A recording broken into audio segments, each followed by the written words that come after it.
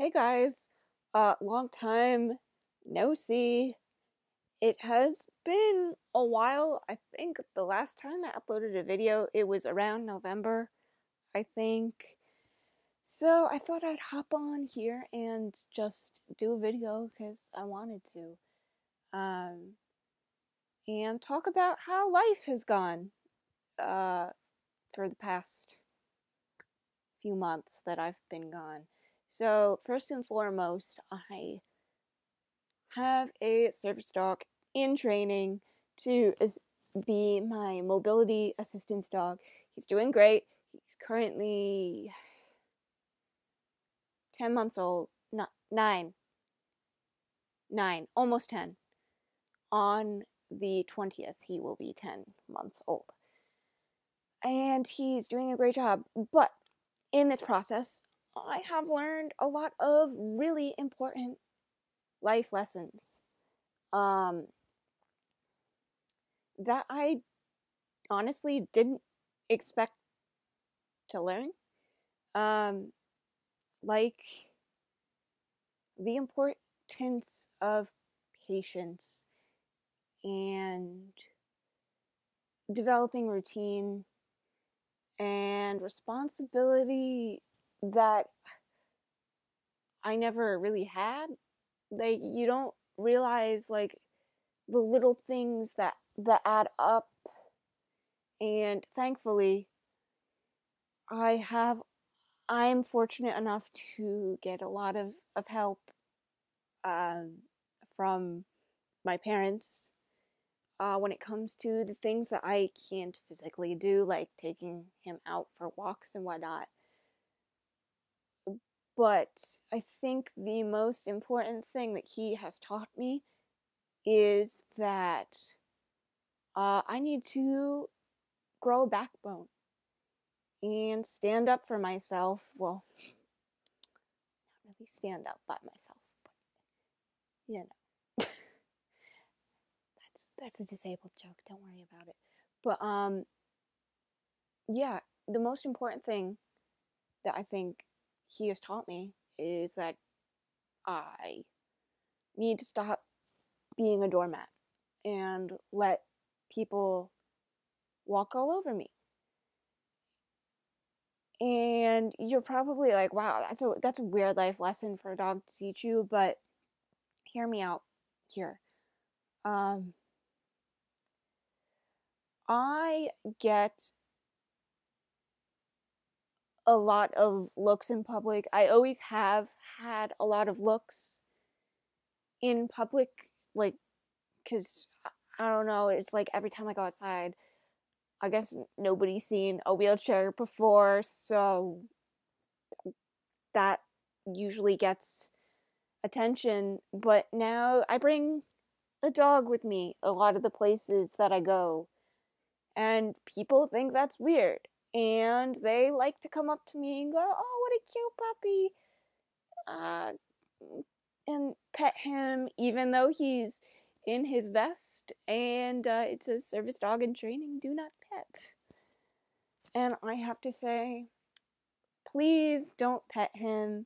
He's working, or we're working on a training session right now. Please don't pet him. Don't look at him. Don't interact with him. Just pretend like he isn't here. And you'd be surprised at the entitlement that people have, where I'll say those things to them very, very politely and say, "Oh, please don't touch him. Don't pet him. We're working right now. We're doing a training session. Please don't bother him." They'll go, "Oh, no, no, no. I love dogs. It's fine." Um, I'm very glad that people love dogs and want to pet my dog. Uh, but he has a job to do, and his focus is on me and doing his job because I need him to work for me. He does mobility. Well, he's going to do mobility. He's still got some growing up to do, but Right now he can pull me in my chair a little bit, press the handicap button, do that sort of stuff. Eventually, he's gonna learn to open doors for me. Eventually. That's gonna be great. But yeah, I never thought that I would encounter a lot of the problems that I do. Like, people coming up to me and either wanting to A, pet my dog, or B, accusing me of faking my service dog in training, which I think is hilarious because my trainer or my parents are right there with me whenever he is misbehaving to provide corrections when I cannot.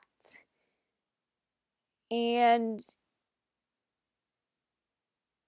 I'm just blown away that people just have no problem coming up to me and saying, that's not how a service dog should act, or blah, blah, blah, blah, blah. Because we're working on him pulling in my chair. Because people think that service dogs can't pull, I guess. I didn't know that apparently people didn't know that could be a task to be taught.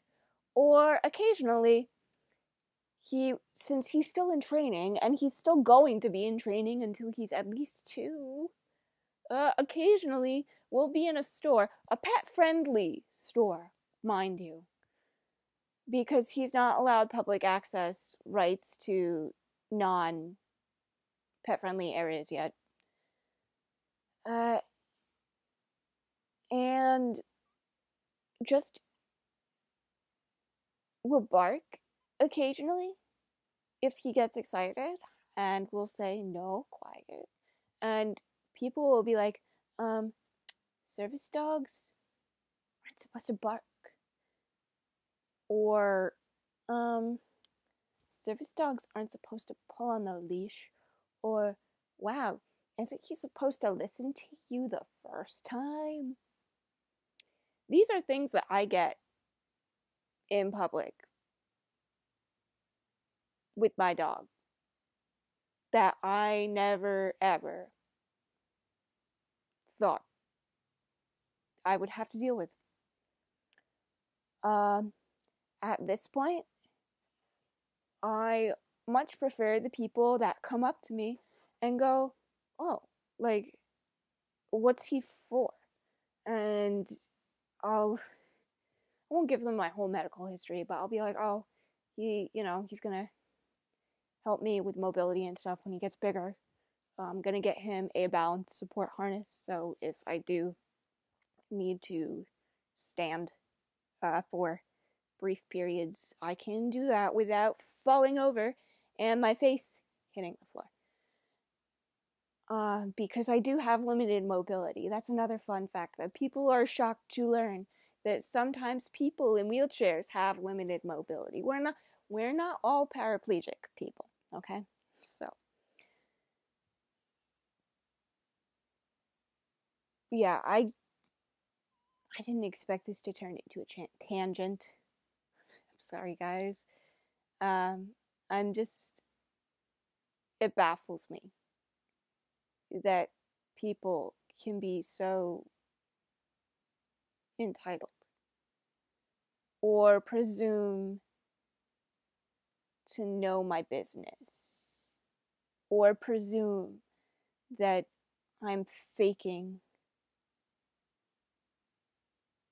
because I'm doing a public training session with my dog in a pet-friendly store. And this hasn't been an isolated one-time incident. It has happened multiple times. And I'm just,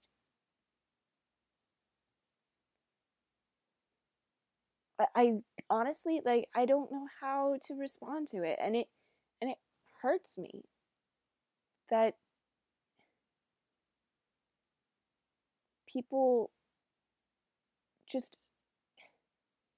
assume things for knowing me for the course of 30 seconds. It sucks.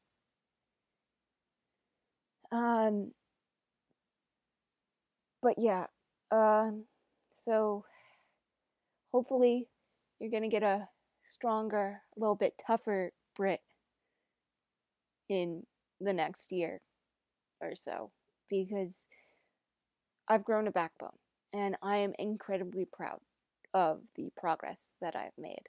So hopefully I'll be scheduled.